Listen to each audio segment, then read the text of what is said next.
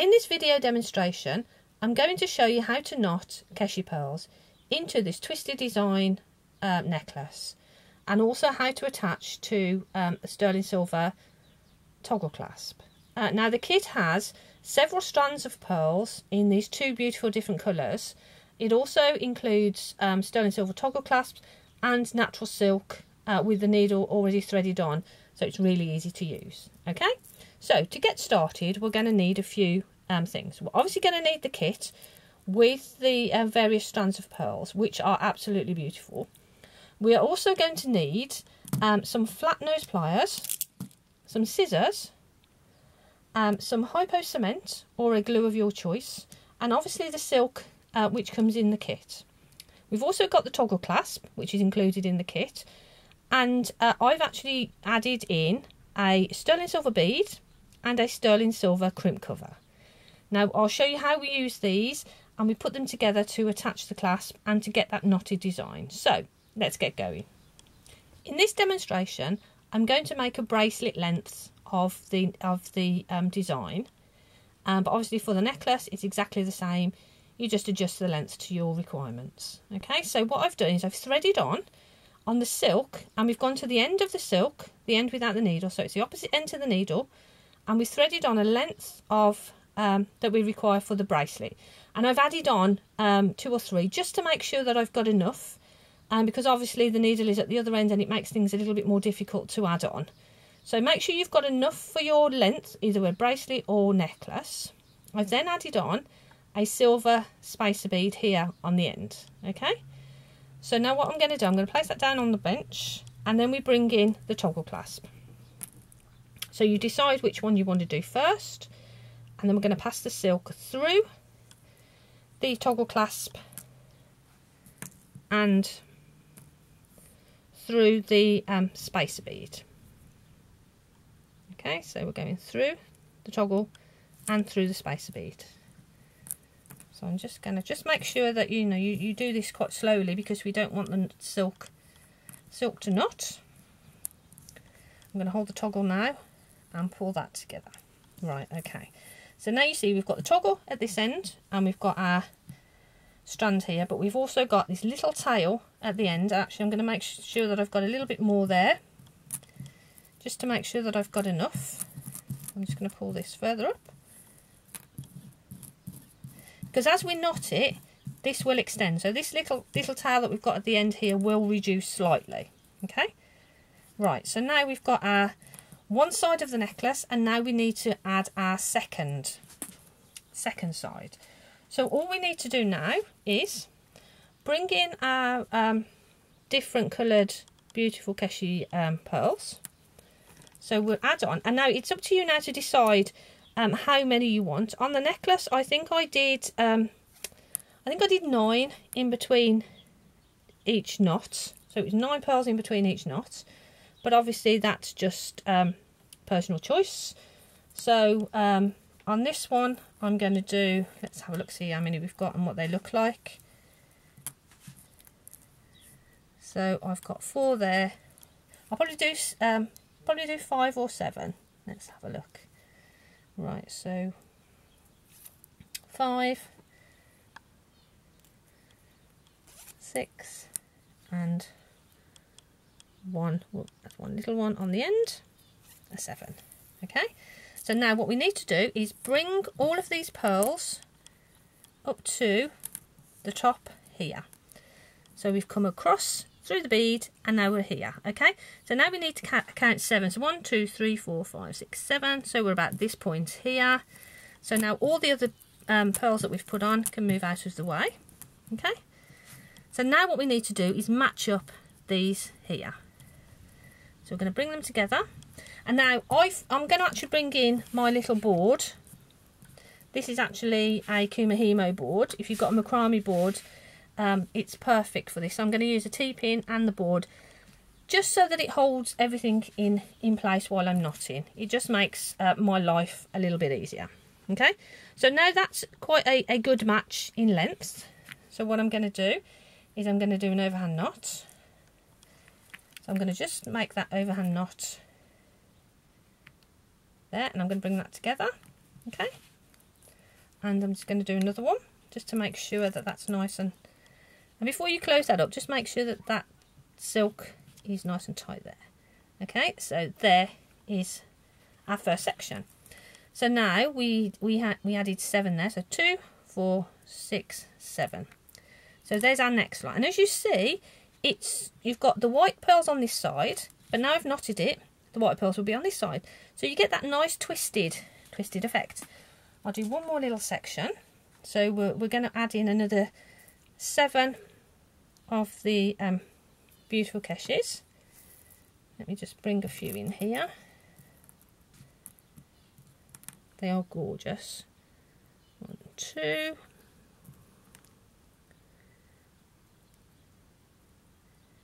And 3. Nice large one. 4. 5. 6. And the final one. 7. And a little nice small one there at the end. So what I'm going to do now is bring those down so that they sit there. So again, we're going to just measure them to see whether they fit, and that's quite a nice match. So again, I'm going to do an overhand knot and tie that and pull that quite tight so these all go nice and grouped together. And one more. And before we close that up, just tighten that up again. There. So now we've got our second. And as you see, you get that twisted. So the white is on that side and then it comes over to the right. And on my next one, it'll be twisted. So what I'm going to do is I'm going to continue that to a bracelet length. And then I'll come back and show you how we finish off. Right, I've knotted to the length that I want for the bracelet. And as you can see, it looks as if the white pearls are sort of twisted around the beautiful silver pearls. Okay, so when I've got to a length that I'm happy with for the bracelet, bearing in mind that I've got to add a crimp cover and a toggle clasp, so bear that in mind when you're measuring.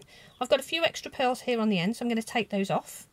Okay, so now we're at the to finish off section. So what I'm going to do is I'm going to knot this section just here at the end, as we did with the others. I'm going to knot them just to hold them in place. So again, it's just simple overhand knots. Okay. So now we've done that. So now what we need to do now is add on our toggle, our other end of the toggle clasp. So the needle end is going to go through the bar of the toggle. So now you see we've got our little tail here. And we've got our tail here with the needle on, our thread with the needle on at the toggle clasp end. So what I'm going to do is I'm going to take the smaller tail just because it's easier to do, and I'm going to knot at that point just there. Okay, so now if I knot that, it's going to actually sit on top of the loop there, and I'm not going to be able to get a crimp cover on there properly. So I've done that little knot. I'm then going to turn that over. I'm just trying to move everything out of the way so you can see what I'm doing. Let me move that round a little bit. If I actually pop in a T-pin at that end, it will probably hold everything in place. There we go.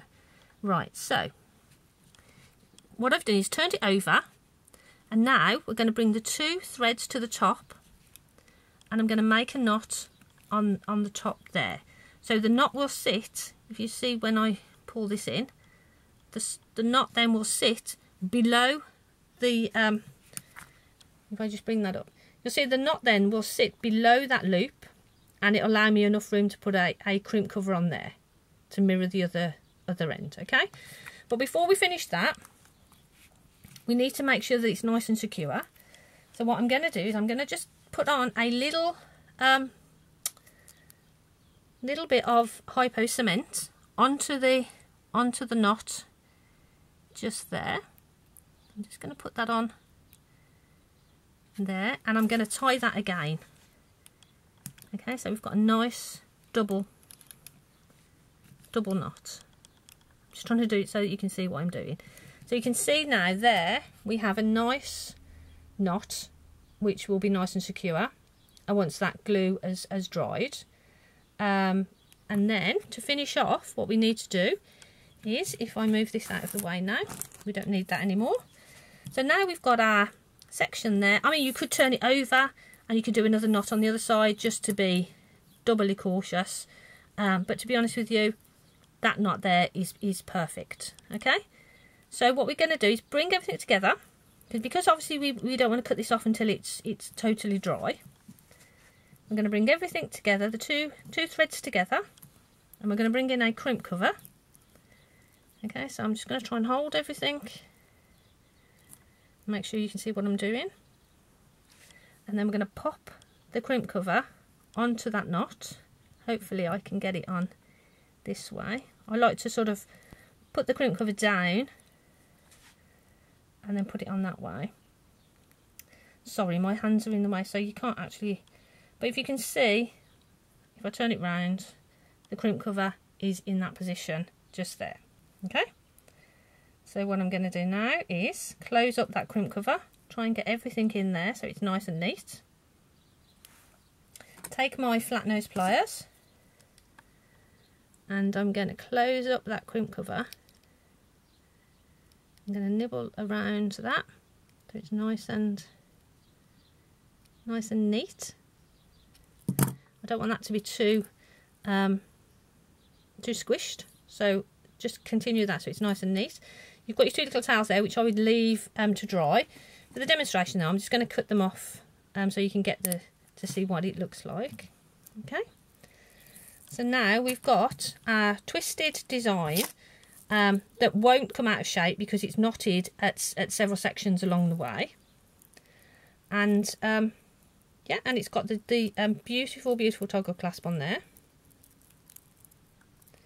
So that's the bracelet, and then that's the necklace to match there. So it's just a really nice way of knotting your Keshi pearls, and so you're using sort of a traditional method, but to get a sort of more modern, contemporary look.